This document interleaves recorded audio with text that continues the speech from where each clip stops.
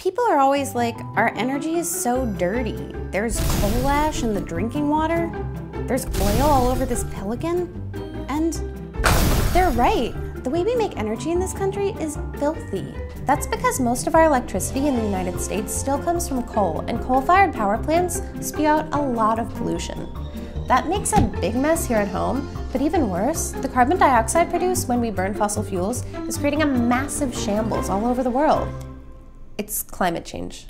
That shambles is climate change. It's pretty remarkable when you think about it that the largest source of emissions in our economy, existing power plants, have not truly been regulated for their greenhouse gases before. Now there's a plan to change that. It's called the Clean Power Plan, and you can think of it as a giant Swiffer for our nation's power plants, with the goal of cutting their carbon emissions by 32% from 2005 levels. Sounds good, right? Except for the part where half the country is royally pissed off about being asked to clean house. Now, it's my duty to fight against this unlawful power grab. So pissed off that they vowed to take the Clean Power Plan all the way to the Supreme Court. Let's look at how we got to this point. The Clean Air Act, which requires the EPA to, well, clean up the air, has been around since Nixon. What are you doing here? I thought you were dead. Oh, Dick. But it wasn't until 2007 that the Supreme Court ruled that the act should also apply to greenhouse gases, not just cut local pollution. So now the EPA is telling states, you gotta cut the emissions from your electricity production, guys, but you get to decide how to do it. The Clean Power Plan gives them 3 basic options. First, make power plants more efficient. Second, shift from coal to natural gas, which is still a fossil fuel but with less carbon dioxide. Third, shift to clean energy like wind and solar.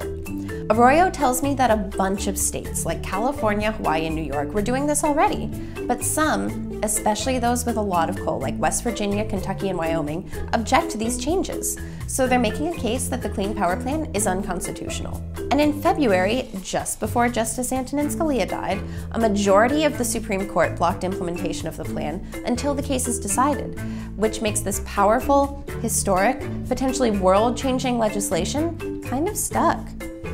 And the upcoming election will actually have a big impact on getting it unstuck or just straight up thrown out. The next president can either fight for the Clean Power Plan or let it die in the courts.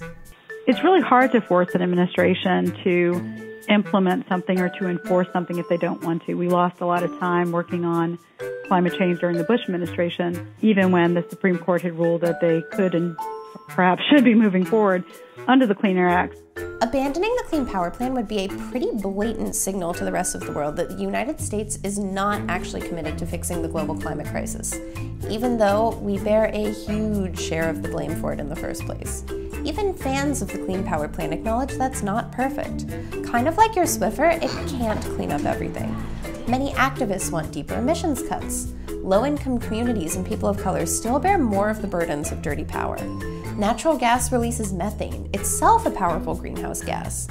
And communities in coal country are struggling as the industry changes, which was already happening regardless of the Clean Power Plan.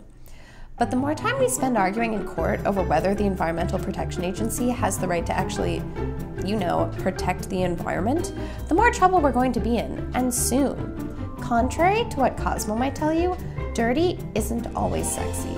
Definitely not when it comes to energy.